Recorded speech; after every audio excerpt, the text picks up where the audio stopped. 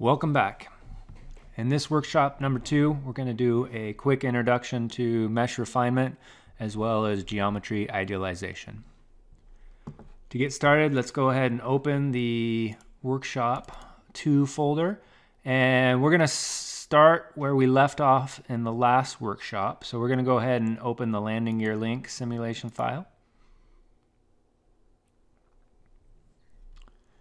And what I want to do just first real quick is clean up this view, and we can do that by turning the visibility of certain items off. So we can turn off the visibility of the coordinate systems there, as well as the constraints and the loads, and that just cleans up the view a little bit. I'm also going to hit W to remove the origin indicator there. So if you recall from the last workshop, we had a peak stress was in the corner here, and there's a few things that we can notice from this mesh is we've got some holes up here at the top, and if we take a closer look, we can see we've got some kind of long and skinny elements. These elements aren't great quality. These holes are pretty small, so what we can do is we can do some geometry idealization and remove these holes because they're small enough. So what I'm going to do is I'm going to load the idealized part. Just going to double click that and it'll load up real quick. And then I'm going to go ahead and make this the displayed part. Now we have the idealized part, which is referencing the master part. And the first thing, if we want to do any type of geometry preparation here, is we need to create an associative copy of the geometry. And we've got two options to do that. We can either promote the geometry or we can wave link. For these simple edits, I'm just going to go ahead and promote. So I'm going to select the promote button here, and it's going to ask me what body I want to promote. So I'm going to go ahead and click the landing gear link and click OK. And now from the part navigator, you can see we have a promoted body and we are able to make some edits. So using the synchronous modeling, I am going to quickly just delete the holes here. And synchronous modeling, there's a bunch of options here. They're very, very useful. This is one of my favorite ways to do geometry preparation, is just pushing and pulling things around with synchronous modeling. The great thing about it too is even if you don't have a native NX part, you can use these commands on any imported part. So I'm going to go ahead and select the delete face command, and I'm just going to pick on these 3 holes, hit OK, and as easy as that, the holes are gone. So the next thing we can do is we can go back. So if I right click here and say display FEM, I want to go back to the FEM. I've got the geometry simplifications done that I want. So now I need to go back to the geometry, or to the FEM. And you're going to get this information message window that says, we've made some edits.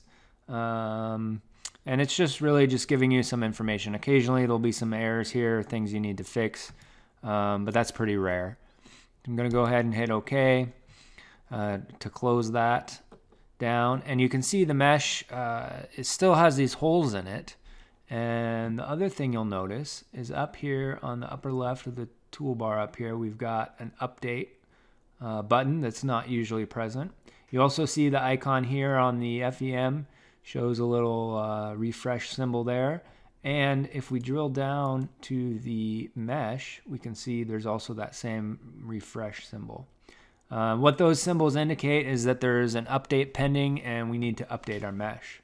So I'm just going to hit the update button, and Simcenter will rerun the mesher and update that mesh real quick.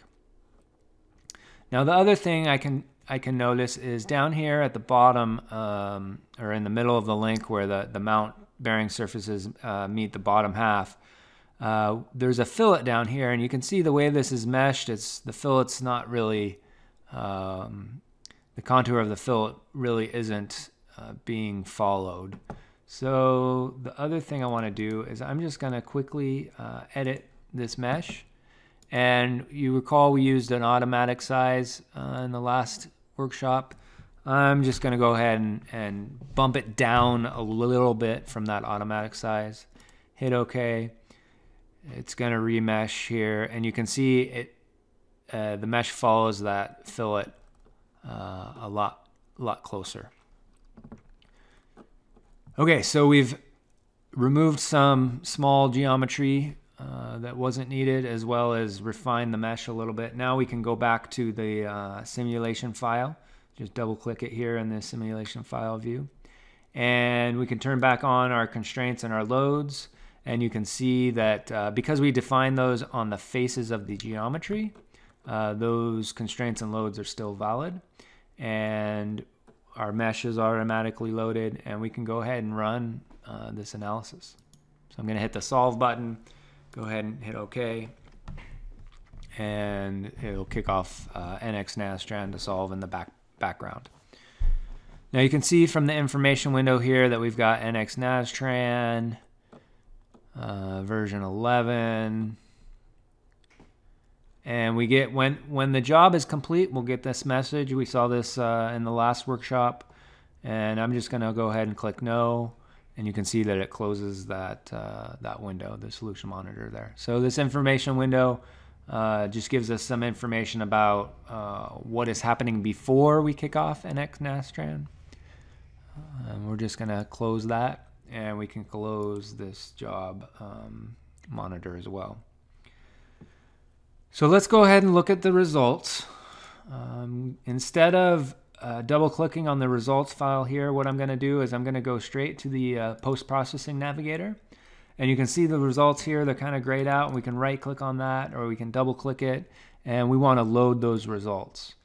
And you'll see that they're loaded now, and the results are there. Now, von Mises stress is such a common used stress that instead of drilling down and selecting von Mises, we can just double click the stress element nodal here, and it'll go straight to the von Mises stress.